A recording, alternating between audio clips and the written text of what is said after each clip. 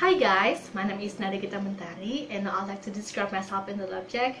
It's a candle. As you know, candle consists of wick and fire. Fire represents my personality.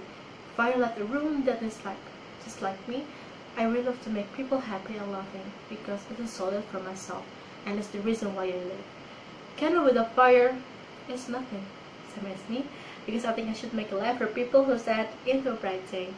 My friends maybe think that I'm also they see. They just see the outside of myself. They just see the light that fire made. They forget that the light was made from wick. Wick represents my soul. Do you know what happened if candle always on all day long? Yes, its wick will decrease time by time, and it started to fill down because we will nothing with that. That's what I feel when I start to cover up my depressive disorder. It's not a depression that I got recent months ago. Even I'm depressed, I keep trying to make people happy because I don't want to see them sad or crying. Sometimes, when you have problems, all you can do is laughing with your friends and pretend that nothing's happened to you. When depression comes, everything that you do seems useless and you're always feeling down. The activity that mostly you do is crying, regretting everything that you do by yourself, and suicidal.